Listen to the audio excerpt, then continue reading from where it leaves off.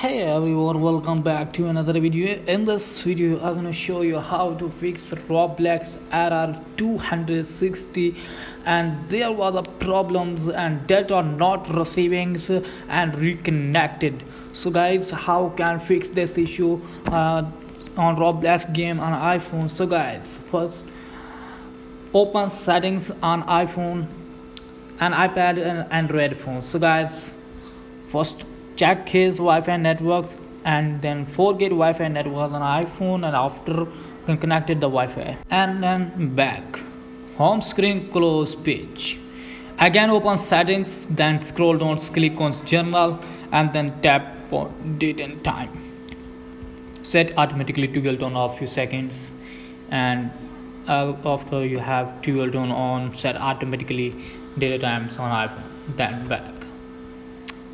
Again tap on journal, now tap on the iPhone storage and check his find our Roblox games. Now tap on it and then click on offload app. Click on offload app on games Roblox and back home screen. Again open App Store app and reinstall Roblox.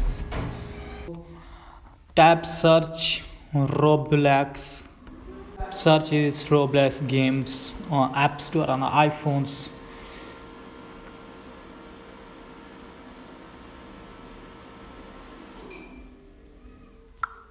And here's updating Roblox games.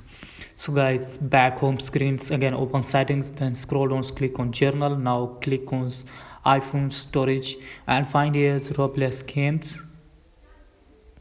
and find is Roblox games and click on delete app, and back home screen, again open App Store and again reinstall Roblox game on iPhone.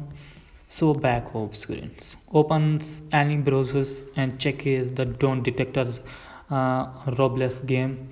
So guys, first of all Safari app opens and search Roblox down searches, and first links you open on any browsers, and after check this Roblox don't detectors.